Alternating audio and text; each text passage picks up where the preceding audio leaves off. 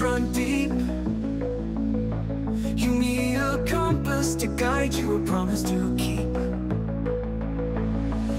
With Apache, arrow in hand, we're flying high,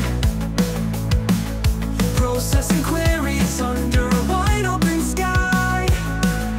Welcome to the lake house, where the rivers flow. Federated queries make your data glow. From iceberg to reflections, we're breaking the mold. In the Dremio lake house, your stories unfold.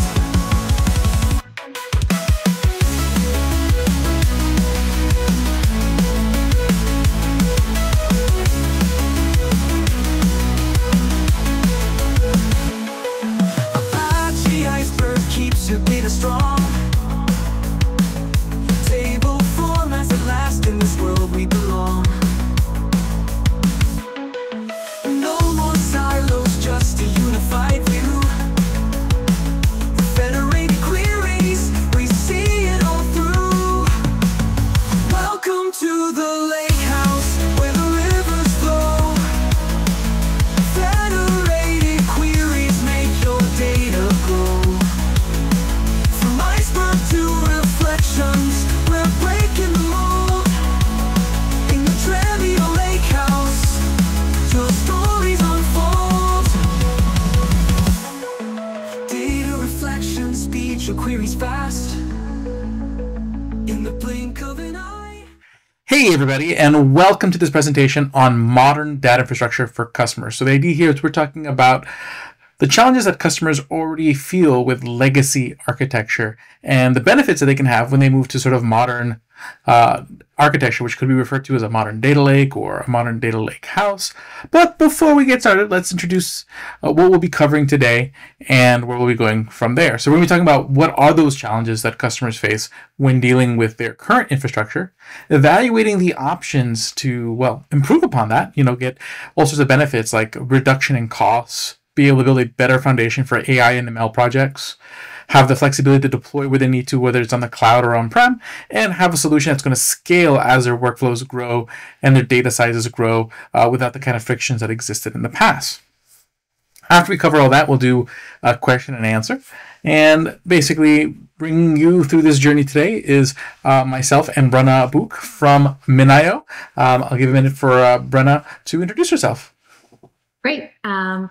Thank you for the intro. I've been a data engineer for about 10 years, and now I'm the senior technical evangelist at MinIO around databases and data lakes. Super happy to be here. And hey everybody, my name is Merced. I'm a senior tech evangelist at Dremio. I've been at Dremio for about 2.5 years, have worked in the web and data spaces. Recently was a co-author on Apache Iceberg, the Definitive Guide, a new book from O'Reilly on the topic of Iceberg, which will be a big part of today's presentation.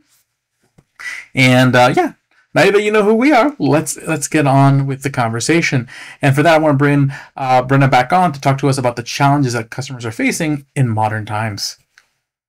So we have a lot of customers, and through both supporting their implementation and extensive interviewing, we've uncovered 3 main challenges that they all face across the board: dealing with aging legacy architectures, building and growing their AI ML infrastructure, and the optionality that comes from being able to deploy anywhere.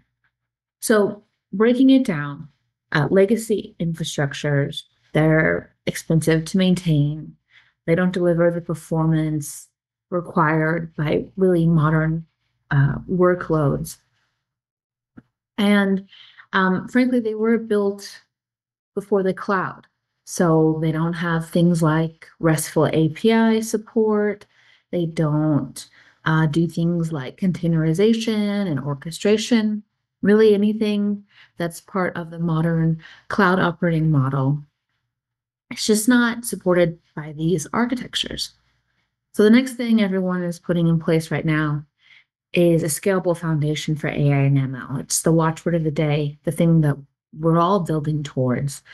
And the reality is that nobody has less data than the day before. Data is always growing, and AI and ML initiatives just gobble up immense amounts of data.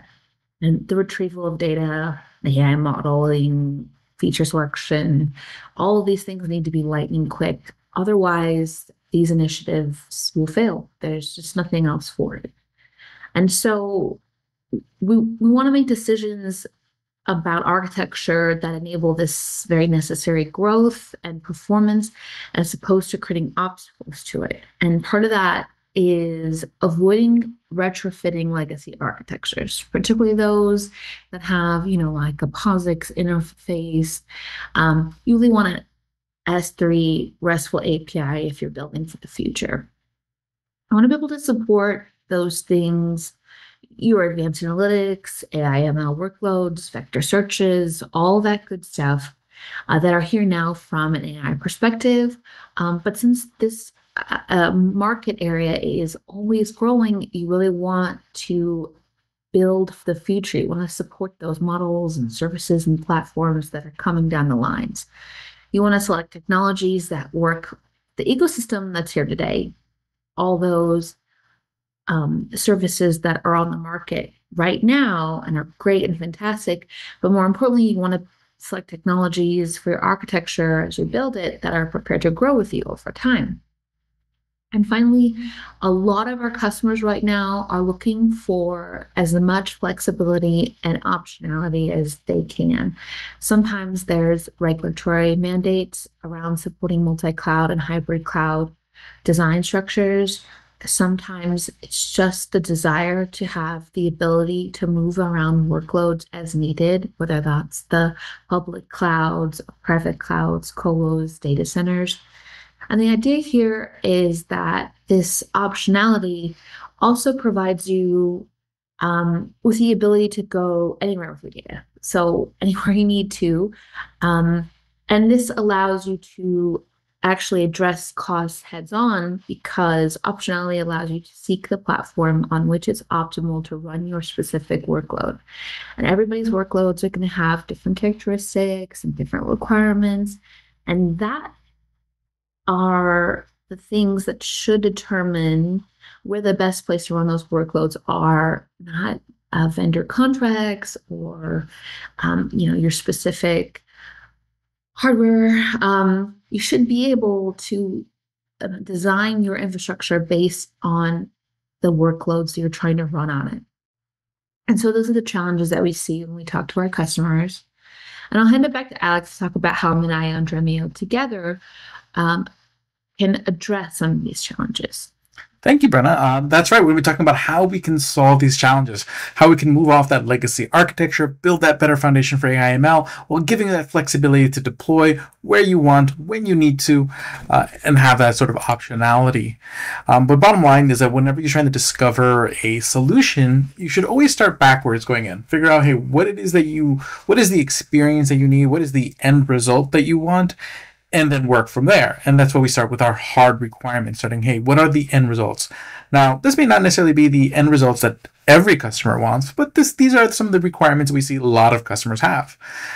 Looking to build a data platform that is AI ready, basically able to deliver data performantly for AI model, for preparing data, for training models, for deploying models, that is performant in that regard. Okay, being able to query data really fast, being able to retrieve data from storage really fast, basically offering the ability to kind of move quickly, especially when you think about the time it takes to train a lot of these AI models. Every little bit of performance really goes a long way. It's scalable. Okay, as you have more data, you want to be able to store it. As you have bigger data, you want to be able to query those big, sometimes petabyte-size data sets. You want to have flexibility. You want to be able to work with different types of data located in different places. So you want to be able to kind of store any kind of data, whether it's structured or unstructured. You want to be able to query data wherever it is in whatever format it is. You want to have something that's cloud native, that is built to also work in the cloud, not just on-prem. And then also something that is secure, that gives you levers for security at different layers. And, when you meet all these hard requirements, what you end up having is a data platform that looks a lot like this. Okay, so essentially what happens is you have all the data that's being generated by your organization, whether it's from databases that power operational systems or logs that are being generated by those systems, data that's coming in from the web, from other devices like IoT devices. Generally, you're going to land all that data and store it somewhere, and that's your data lake, and that'll be powered by MinIO. Now, part of that data is unstructured. So this is like, text files, audio, video that just land as those types of files. But then you're also going to have structured data. Okay, and traditionally what you would do is you would land that data in the data lake and then have to then move it into some sort of data warehouse that would allow you to have the benefits of basically tables, like tables in a database, which we'll talk more about in a moment.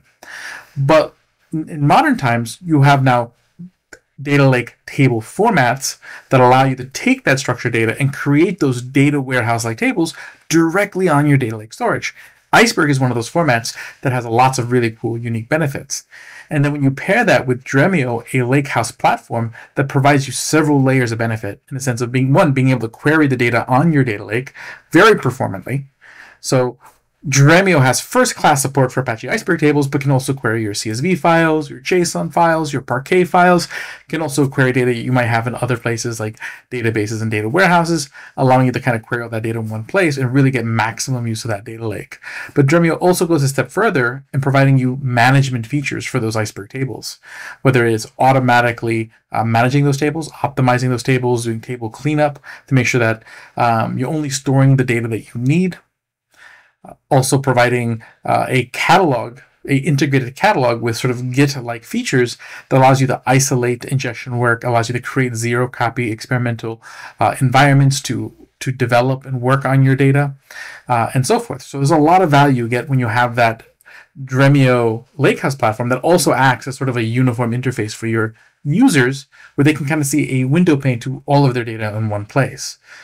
And on top of that, you get the performance at each layer, where MinIO is designed to give you high performance on data storage and data retrieval, and you got Dremio that's going to give you high performance on querying that data and delivering that data to things like data like Python notebooks, BI dashboards, data applications that you're building on top of your data world when you have a next-gen data lakehouse infrastructure like this. But what is a data lakehouse? Okay, well, a data lakehouse is a combination of things like data warehouses and data lakes that had lots of different pros and cons. I mean, you had data warehouses that were really built for structured data. They allow you to have data tables, and tables allow you to have certain guarantees and certain benefits like schema evolution, like time travel, and sometimes being able to version that data, but not necessarily usually in data warehouses. But on top of that, but there's a catch to that. Okay, data warehouses are nice because they have these nice tables that have these asset guarantees, schema evolution, all that stuff. But then you'd have to ETL that data. So that means you'd have to take the data you've already landed on your data lake and then have to move it one more time into a data warehouse with all the compute costs, storage costs, egress fees that come along with that. And also just the extra time that it takes to do that.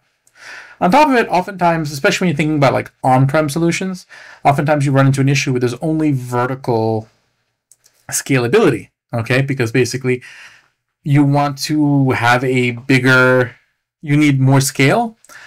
Usually you can scale in two ways, vertical and horizontal. Vertical just means you get a bigger box, so you have a more powerful computer with more memory and more storage and more hard drive space in order to handle the more work, versus horizontal scaling, where you, instead of saying, hey, we're going to use a bigger computer, we're going to say we're going to have multiple computers do the work, and you split up the work across multiple computers.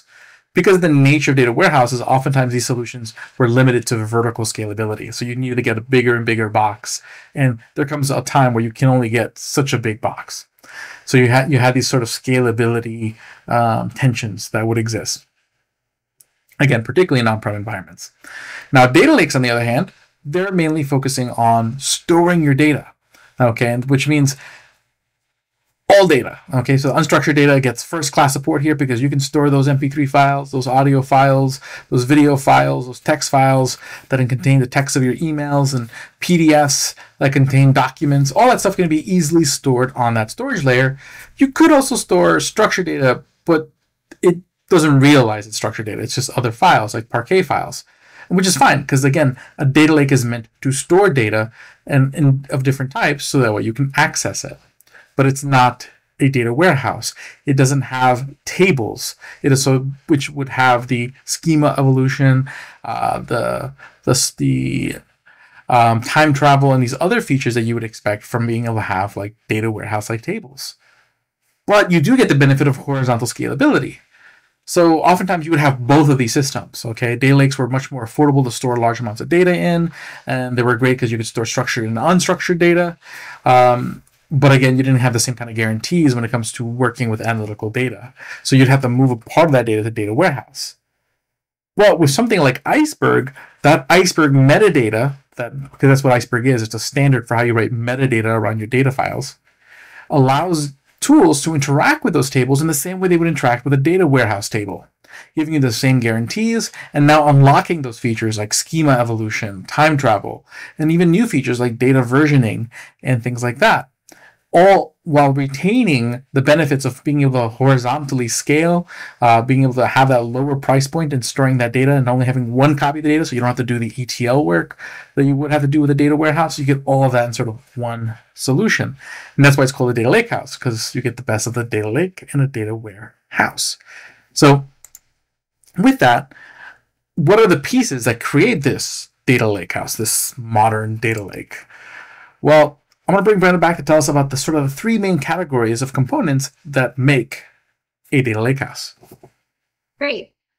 So the three main categories or layers in a data lakehouse are storage, open table formats within the storage, and the compute layer, which operates on that data within the storage layer.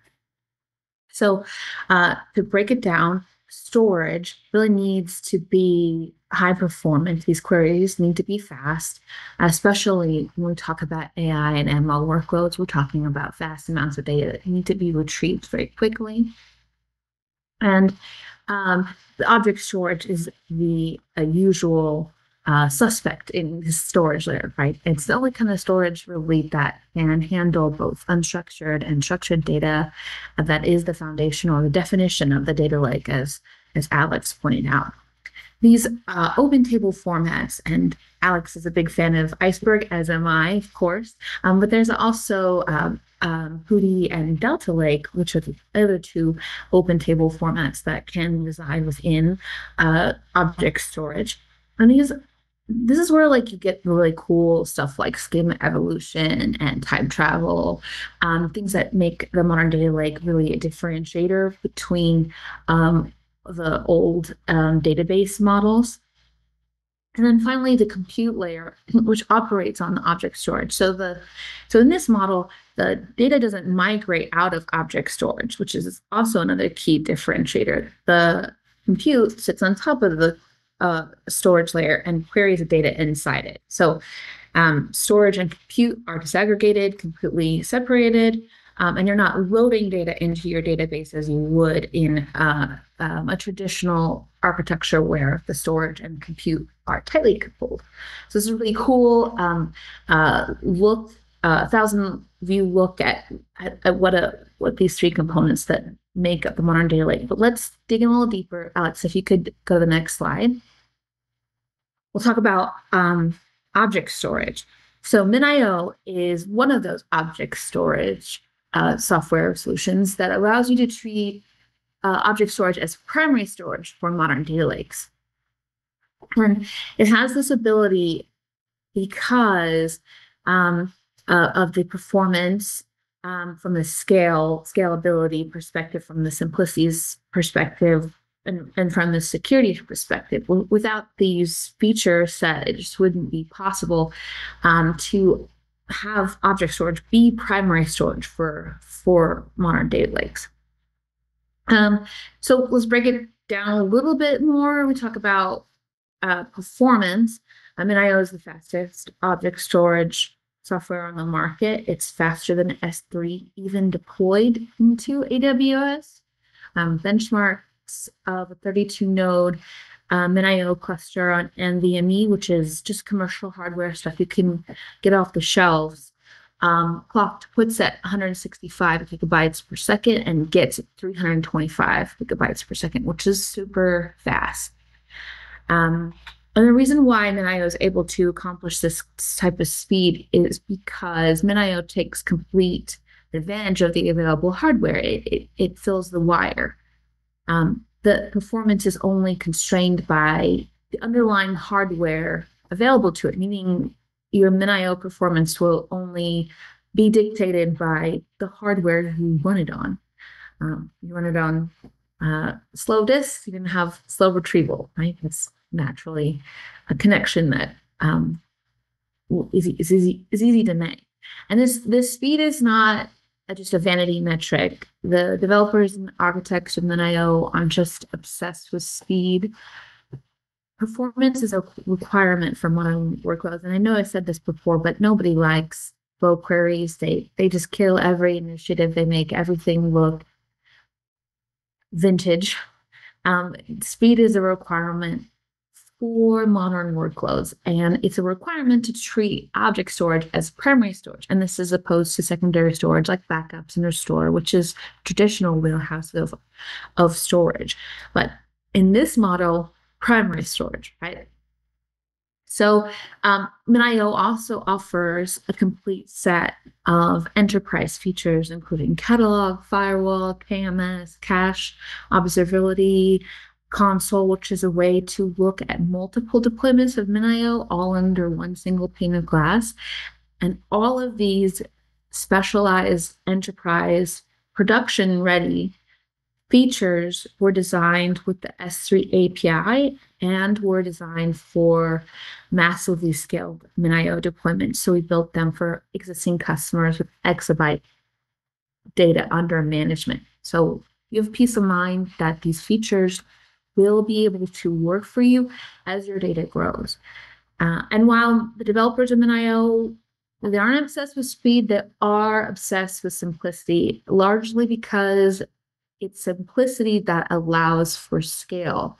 The very lean, less than 100 megabyte binary, which means that MinIO can be installed anywhere, on a ground sensor detecting movement, on a camera, on a wing of an aircraft, in a sensor, on an offshore oil rig, on your laptop, in a data center, in the public clouds, anywhere you have your data and you need to store it, MinIO can go there because of this super concentrated effort to have a very lean, scalable, simple infrastructure or software-defined approach to storage. I'll pass it back to so Alex can talk about his favorite subject. Yay! Open table formats, Apache Iceberg. Okay, you can tell that I'm excited about this topic. I mean, the excitement, so excited I'm writing a book about it. But what is this at the end of the day? Like you've been hearing probably a lot about table formats and Apache Iceberg and Delta Lake and Hoodie. What is the hype? Well, the idea is be able to take data that isn't in a database or a data warehouse, data that is sitting in Parquet files. And again, Parquet files are data files that are highly optimized for compression, for performance, for storing data. But oftentimes your data sets are too big for one single Parquet file. So they are oftentimes across maybe dozens, hundreds, thousands of Parquet files. But these Parquet files aren't aware of each other. So these table formats, what they do is they create a metadata layer of metadata that allows them to sort of systems like Dremio and other compute systems to be able to take a look at those tables and not see them as like 1,000 Parquet files, but to see them as a singular data warehouse database-like table with all the same guarantees, the same features, and be able to operate on them in the same way with the same kind of performance. Okay, which means you don't have to move your data. You can keep your data right there on your data lake and be able to have all the different tools that you use work with a single copy of your data, which is really nice when you're dealing with large petabyte, exabyte size data sets, which you don't want to be copying over multiple times to the different systems. Now, the Apache Iceberg project itself, again, just sets the standard for how you write the metadata and creates libraries to help tools adopt the standard in languages like Java, Python, Rust, and Go. But basically, once you adopt the standard, you're able to operate on these tables. So tools like Dremio and others can operate on these tables with ACID guarantees, meaning you're going to get consistent access to the data, atomic transactions, so partial, halfway done transactions. It either happens or it doesn't. Different transactions that are happening get to be isolated. That's the I, and then D for durability. That data is being stored in those Parquet files on your MinIO storage. Okay, and this allows you to kind of get that data warehouse-like paradigm directly from your data lake. And basically with all sorts of features that optimize for speed, like partitioning, but Iceberg goes a step further where it tries to bring you things like partitioning, but in a form that makes it easier for data engineers to implement that partitioning and data analysts to take advantage of that partitioning, particularly with a feature called hidden partitioning. But it also enables your data engineers to do more experimentation by using something called partition evolution, which is a unique feature to Iceberg. So that way, if you want to partition one way today, and you want to partition another way tomorrow, you don't have to rewrite your entire table to make that change. So basically, Iceberg allows your data on your data lake to become data warehouse-like tables. And now all you need is a tool that allows you to run transactions against those tables. And that is where Dremio comes in. Dremio is a lakehouse platform, which at its core has a really powerful, really fast query engine. And the cool thing about the query engine is that it can operate on data anywhere. So you can connect things like databases, like a Postgres database you might have, or a data warehouse, like if you have a Snowflake or Redshift. But primarily you can connect your data lake to Dremio. So like your MinIO data lake. And if you have multiple MinIO data lakes, one deployed in the cloud, another deployed on-prem, you can connect both of them to Dremio and actually have your on-prem and cloud data all working together from one window pane to run queries against. Okay, and when that data is stored as Apache Iceberg, you're going to get even additional benefits with the ability to read and write, along with the ability to manage those tables when you're using Dremio with Iceberg tables on your data lake, especially when you're cataloging those tables using Dremio's integrated enterprise Iceberg catalog. That will track your Iceberg tables, it'll clean up your Iceberg tables, it'll optimize your Iceberg tables, but it also allows you to experiment on those tables through what's called catalog versioning. So that way you can create like a branch environment where you can make changes to those tables that don't affect what other people are saying. And there's a lot of really cool possibilities with that. But also, Dremio allows you to govern the data sets that Dremio tracks. So you connect the data set to Dremio, and again, across all these different data sources, you can curate views, model your data that you need, make it accessible to your end users, and govern it all in one place, have all your users access all the data in all in one place, making it much easier for that end user to find the data they need and be able to query it performantly. So that's what Dremio brings to the table. So basically, once you bring this all together, you have a place to store your data.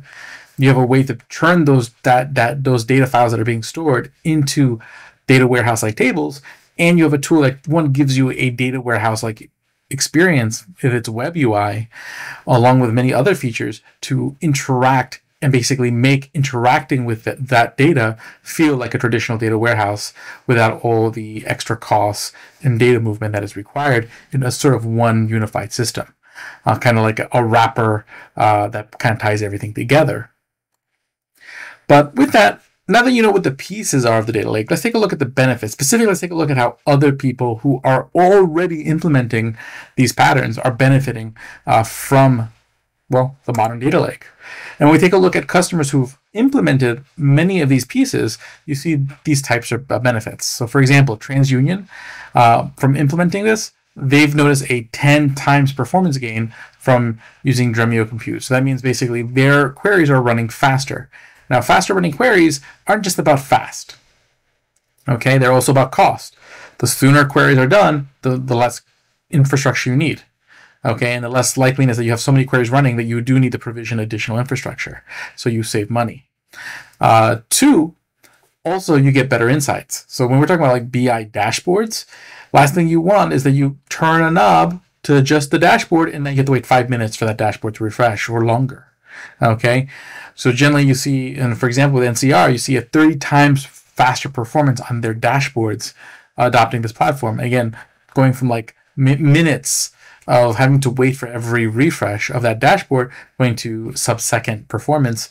And that's, again, you can always improve the performance by doing things like extracts and creating like materialized views and creating all sorts of different sort of copies that you then have to manage and keep consistent. But the beauty with Dremio and MinIO in this particular modern data lakehouse pattern, okay, you can do that and get that sub-second performance directly querying that data directly from the data lake. Okay, no need to have to add all these additional layers of complexity to get that performance.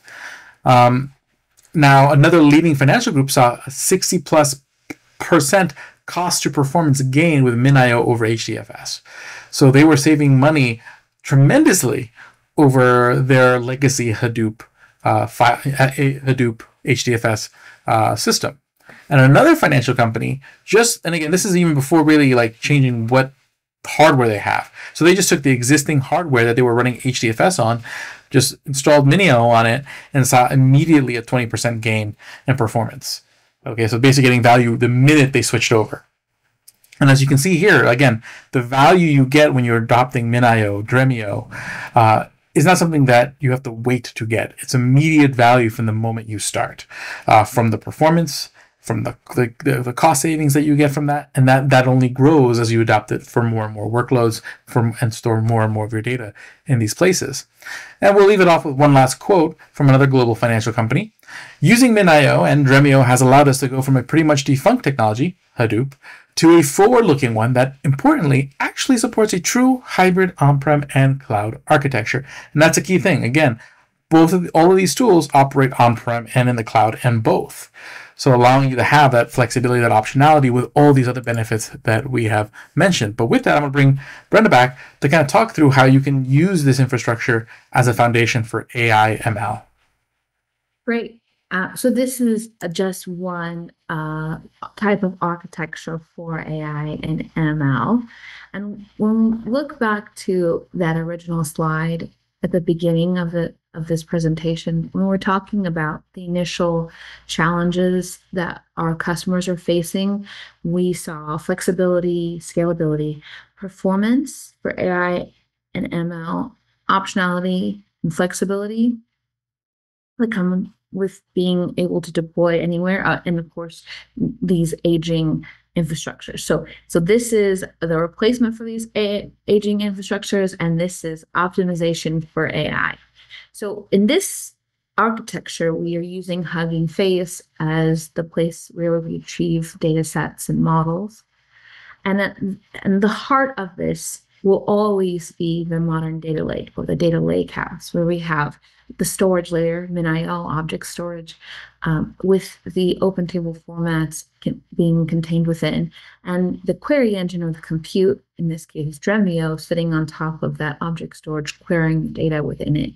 That is the heart of the whole thing. And there's a feedback loop between the models and, of course, the ML ops pipeline, which is actually where the work of the AI ML pipeline happens. So this is where you're testing your models, you're creating them in the first place, you're doing feature selection, you're processing data, and then saving those models and retrieving them, of course, from the vector database part of the AI ML architecture. And so this is also on top of object storage. Your vector database could be your Pinecone DB, your Lance DB. These are very fast vector searches that are really great at finding nearest neighbor searches and are ideal for storing and retrieving AI and ML workloads. They work together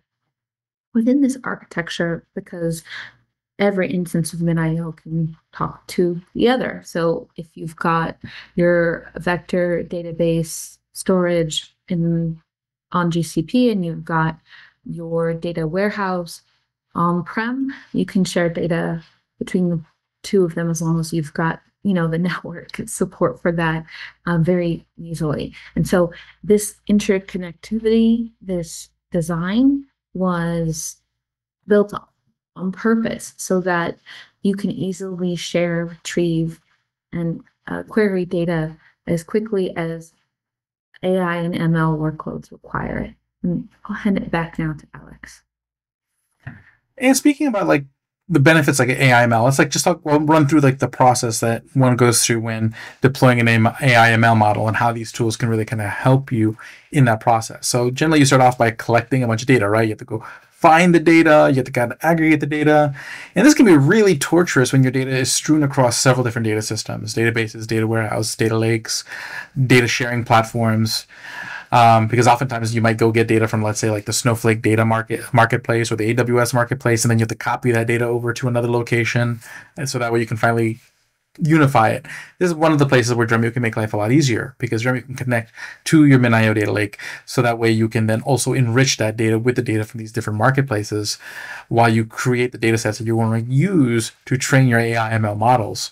Also, Dremio has a built-in wiki and tagging system, so that way you can help curate your data in the sense of creating context and documentation for that data to make it easier to help go wrangle that data and understand which data sets come from where and where they come from and so forth. So basically Dremio makes data wrangling really easy because it can bring all that data together in one place, which then allows you to kind of build your models and train your models by pulling that data from Dremio on the structured side, and then any unstructured data that you have to train those models can even be pulled directly from MinIO in order to feed that model training for when you later deploy the model and you're good to go. Again, just kind of reiterating, that means you have seamless access to your data. You have the wikis to help create that context. Dremio allows you to virtually model that data, so you can model that data without having to make copies. You have that whole Git for data thing I mentioned earlier, where you have catalog versioning. So you can create different environments to create different versions of the data to create experiments with your AI ML models to see if you can get better performance out of different versions of your data without necessarily having to manipulate the original data. And last set, you can use that. You can also tag the data and tag those changes in the data, so that way you can tag certain like points in time that you may want to use for reproducible tests. So it gives you a lot of flexibility and really helping you in those sort of typical AI ML or MLOps types of tasks.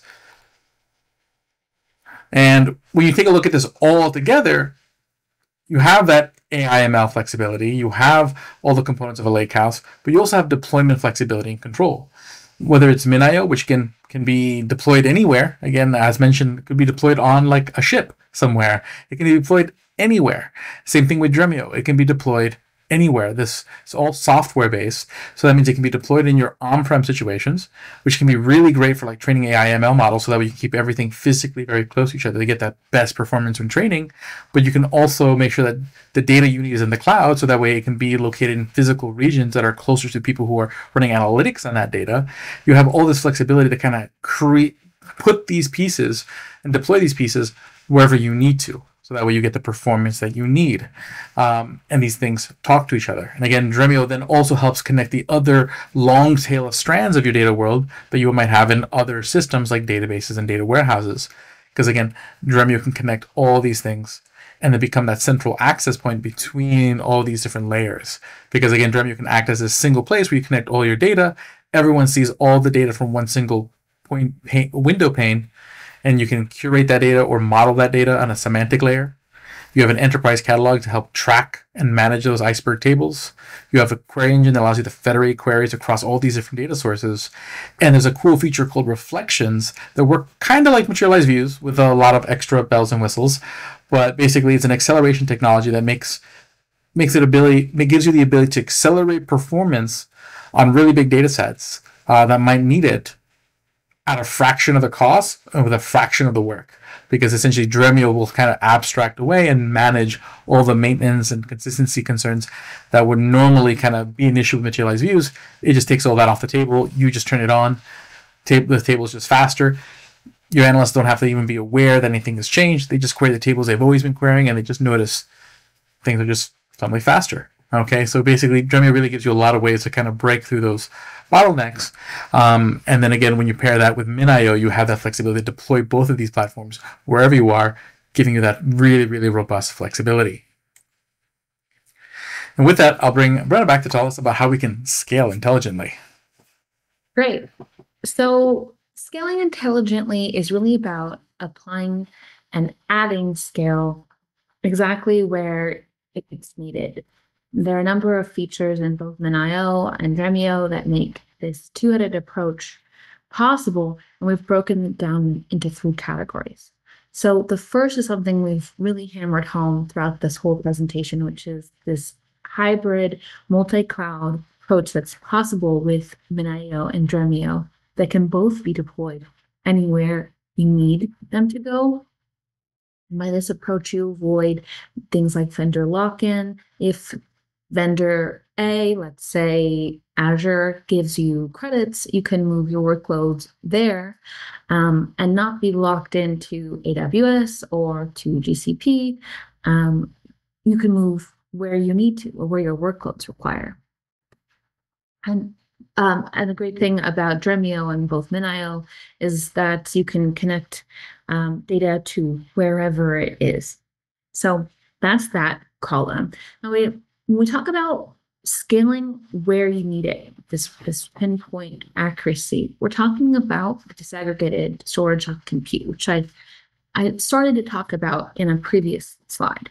But essentially, this means that MinIO and Dremio are completely separate. We're different companies, different layers in the storage in the modern data lake. So when we look back into that slide about the 3 layers of modern data lake, MinIO and Dremio are completely separate, right? And so I'm hammering this home because very often traditional ways of looking at storing and retrieving data were tightly coupled. So you have storage and compute all in one spot, which means that if you wanted to scale up one, you had to scale up the other. But with this disaggregated approach, you can scale up Dremio as required, and you can scale up MinIO as required, and target which ends of your data lake you need to. So for MinIO, this can look like adding more server pools, and it can be very easily done, more racks to your infrastructure. And for Dremio, there's a lot of really cool auto-scaling features that can help you when you have a really heavy query running that will automatically speed up that query and give you that increased speed boost that you need. So you can add your dollars where they would be most impactful for your business. When we talk about minimizing costs, we're talking about migrating from legacy infrastructures. So after talking to our customers and also managing our own infrastructures, MinIO infrastructures, we found that between 1 and 3 FTEs are needed for exabyte scaled MinIO infrastructures. So we're talking about massive scale with very minimal management and maintenance. You'll get more with less. And erasure coding is one of the ways that MinIO maintains such a high degree of data reliability. It's basically a method that breaks up your data, creates redundancies, and then distributes that data across multiple nodes. It's for fault tolerance and for data recovery. And it's a really modern and efficient data protection strategy. And with erasure coding, you avoid extra hardware like you would need for Hadoop, like RAID controllers. And as a result, less infrastructure is needed overall. So in many cases, we've seen customers reduce their drive space by 1/3. This is incredibly impactful. So you can't mention fault tolerance without saying something about active-active multi-site replication, which doesn't rely on creating multiple copies of the same data in the traditional sense that, for example, Hadoop requires for disaster recovery. Instead, active-active multi-site replication maintains a single copy consistent across multiple clusters. And so you're moving from 1 to 3 while still maintaining really high availability and fault tolerance. And you're going to see an immediate cost savings in terms of the volume of data under management when you switch from HDFS to MinIO. So we're talking about the volume of data going down and also the necessary hardware to run this infrastructure going down with this transition. So you save on multiple fronts. There's additionally some really cool features within Dremio that offer scaling intelligently, including reflections, which Alex pointed out a little bit before, but it's a way to automatically refresh and create materialized views, which can help with query speed. So if you're hitting this subject of scale from all different angles, which each aspect of a modern data lake each layer of the modern data lake with the approach of using MinIO and Dremio together. And with that, I'll pass it back off to Alex. And let's start bringing this home. But as we near the end of this presentation, again, if you have any questions, do hit the Q&A box there at the bottom, and we'll answer those questions just as this presentation wraps up. So just so that way you can start writing in your questions. But with that, let's talk about a little bit about just putting this into play. At the end of the day, like, change can be hard. But luckily, Dremio can make change much easier, because Dremio acts as that central window plane across all your different data systems. It can also make it much easier to transition between data systems, because Dremio does also work with Hadoop. So if you are using that sort of legacy Hadoop infrastructure, you could start, the first step is to actually just adopt Dremio and connect it to your Hadoop and get your consumers, your users already using the data straight from Dremio. One, you're going to notice the performance benefits right away, just because Dremio is handling the queries. But two, as your users get used to working with Dremio, you can then connect the new MinIO system to Dremio. And then basically, as users use the data, their lives do not change as you move data from point A to point B, because whether they're accessing the data from the legacy system or they're accessing data from the new system, it's going to be all through Dremio. So basically, you minimize the change management, you minimize the friction from point A to point B. And that's one of the big benefits that Dremio can have when it comes to any kind of sort of migration between data systems. By using it as that universal sort of interface, you make sure that people's workflows don't change as you change systems. Now, if you want to see a guide on how you can do this, this QR code that we have here at the bottom right will take you to where you can read a guide about making that transition from legacy systems to sort of more modern systems. So I invite you all to scan that QR code and give that a read. But as we wrap up, let's just kind of summarize what we've been talking about. We've been talking about the modern data lake, kind of getting all these benefits of being able to have that flexibility, having to reduce costs, having the easier maintenance, having robust governance, the ability to do better AI ML, all using this sort of new infrastructure that's made up of these three components: of a storage layer like MinIO, of a table format like Apache Iceberg, and a compute layer like Dremio. And this allows you to move from legacy architecture with that, so that way you don't have all the bottlenecks that used to be there before. And now once you lift those bottlenecks, you really unlock a really solid foundation for AI and ML workloads, for the types of projects that are becoming more and more of our sort of part of our data strategies in today's time. But with that, you also get the flexibility and scalability of on-prem and cloud. Okay, so both, whether data is on-prem or the data is in the cloud, they both have their own relative sort of performance, flexibility, and scalability stories. And in today's world, you oftentimes need to take advantage of both of these stories. And the beauty of having platforms that can work in both environments really gives you that flexibility, that optionality, that ability to just kind of make the system that you need and the system that you want without having to sacrifice anything. Which is pretty cool. But yeah, so you do that by taking the pieces that we talked about: MinIO as your object storage, as your data lake, Apache Iceberg as your table format, organizing all those structured data sets on your data lake in Apache Iceberg, and then being able to manage all that and access all that and query all that using the Dremio Lakehouse platform. But with that, I'm going to open up the questions, and yeah, we'll go check out the Q&A box. You can see more information about sort of how to keep in touch and keep tabs on Dremio and MinIO. Make sure to follow both companies on LinkedIn and on Twitter. Thank you all very much. Have a great day, and we'll see you on Q&A. Hello, everybody. Okay, it's time for Q&A, and basically, again, you can put your questions in the Q&A box, and we'll get to those as well. But for the first question that I see it's for Brenna, and I guess just walk through sort of like all the different places, like as far as like deploying MinIO, like where are some of the more interesting places that you've seen Dremio deployed? I mean, not Dremio deployed, MinIO deployed. Oh, slips. It's interesting that you mentioned Dremio, because MinIO and Dremio can both be deployed anywhere, almost anywhere. So the benefits, or the reason why this is possible, is that MinIO has a super small binary. It's less than 100 megabytes, and it runs on any commercial hardware.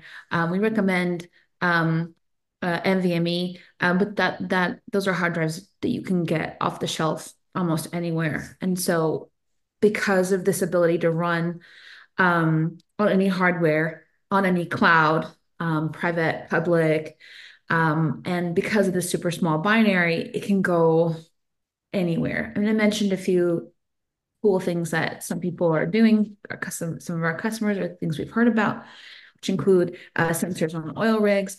But the reality is, it can go, it can go anywhere you need it to because of this very like a design-centered approach to MinIO and to Dremio, because the architectures of both are compatible in terms of where you can deploy them, which is just almost anywhere you can think of.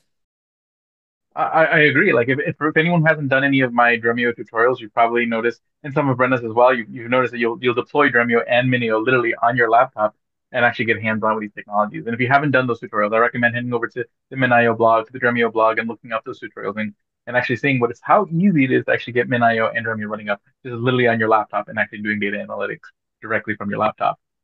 Just as a proof of concept to show you what it is in action. Um, but with that, I see another question.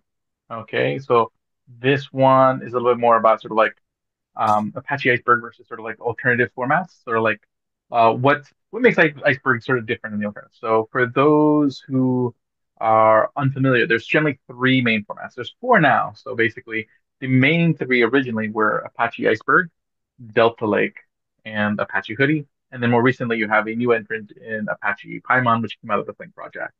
But all of them offer you some basic sort of fundamentals because they're all fundamentally trying to make it where you have tables on your data lake where you can basically treat a group of Parquet files and treat them as sort of one singular unit.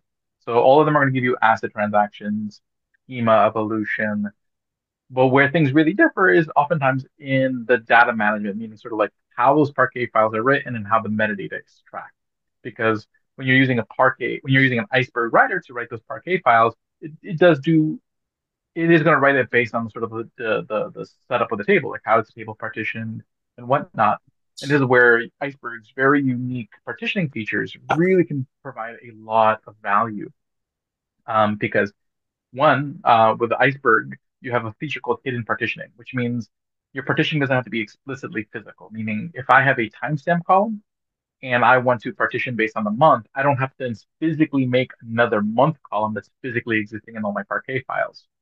That's something I can express in my metadata, and then my metadata will track those transform values. Be like, okay, hey, even though there's only a timestamp column, here's the extracted or transformed month value in the metadata for helping scans much more efficiently.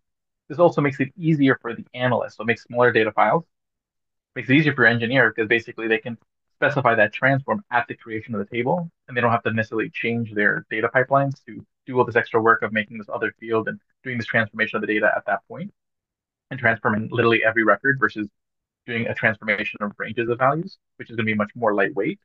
Um, and then also make it easier for the data analyst because they don't have to add these extra query predicates. So Iceberg has a very fundamental different way that it does partitioning that makes it easier to take advantage of partitioning, but also, and then there's partition evolution, which allows you to change your partitioning. So when it comes to managing that data for performance, Iceberg very uniquely gives you a level of flexibility that other formats don't, which is one of the reasons why Iceberg, that and its openness has really kind of given it the groundswell of support that it has. Because there's ways to use all the formats together, or use multiple formats with things like Uniform and Apache X table. But really, the format that you choose to write your data, like the actual writers you use to write those Parquet files, will make a big difference in sort of like how those Parquet files are structured, which can affect performance and flexibility down the road.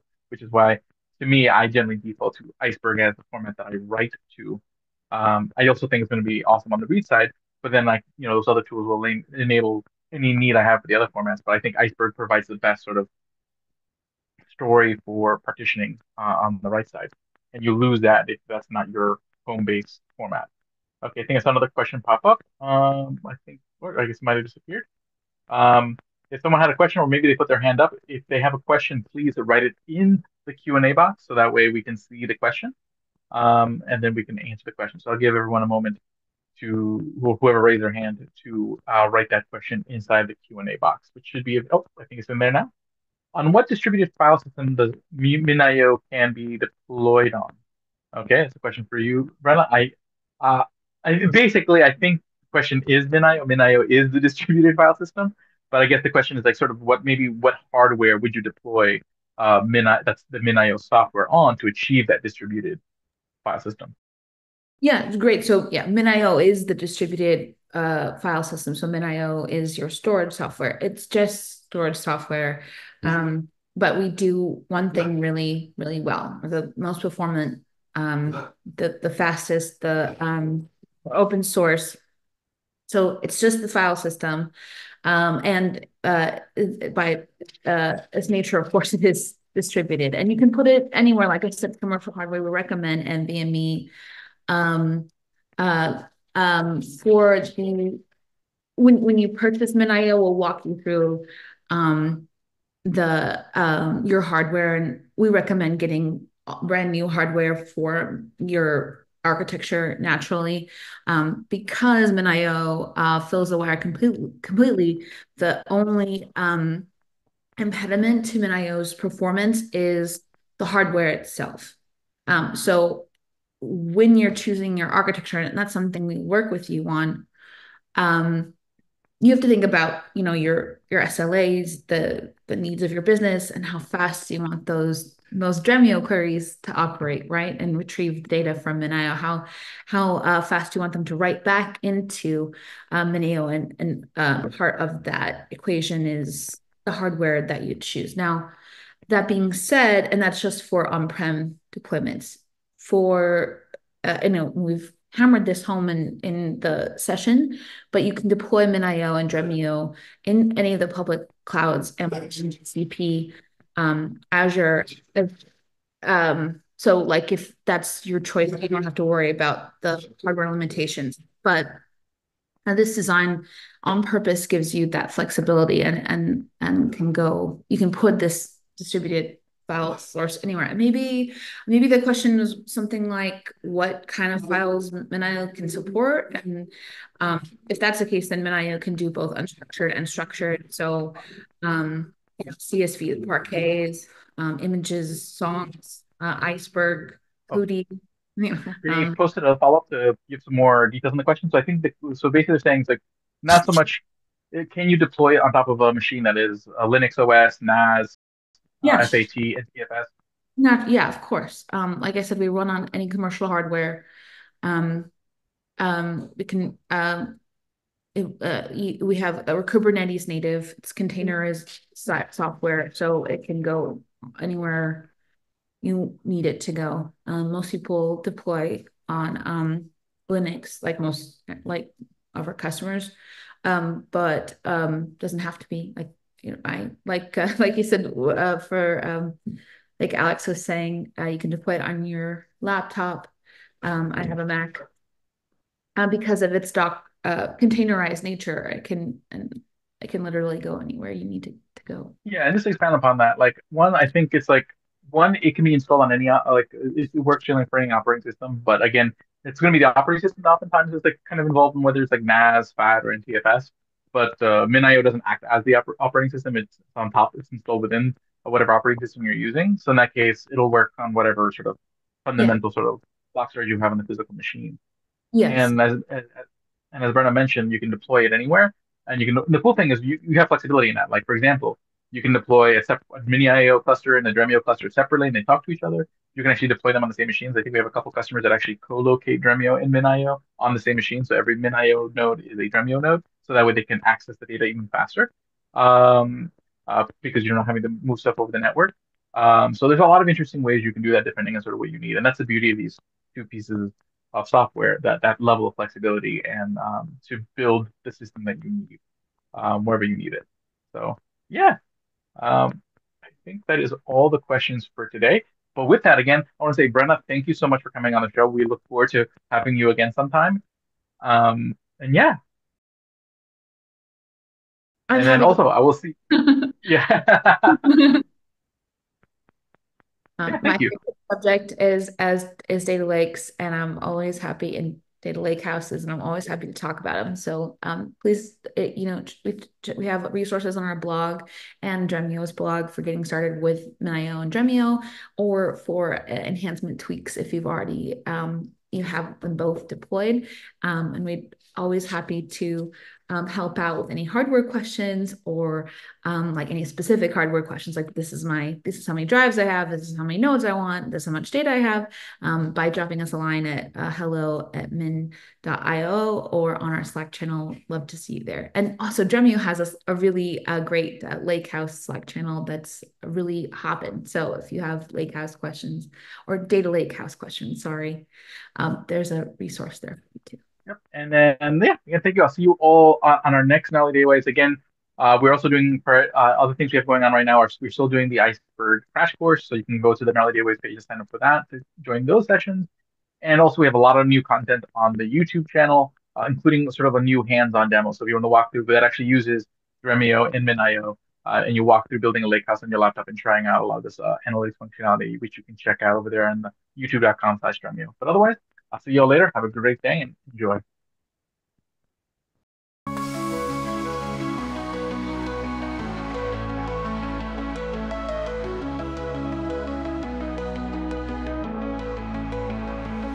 In the world of data where the oceans run deep, you need a compass to guide you, a promise to keep. With Apache, arrow in hand, we're flying high, processing queries under a wide open sky. Welcome to the lake house where the rivers flow. Federated queries make your data glow. From iceberg to reflections, we're breaking the mold. In the Dremio lake house, your stories unfold.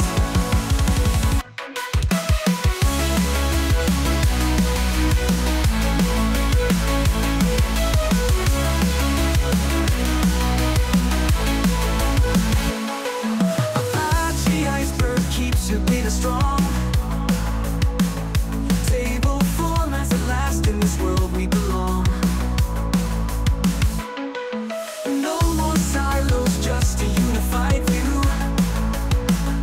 Federated queries, we see it all through. Welcome to the lake house where the rivers flow.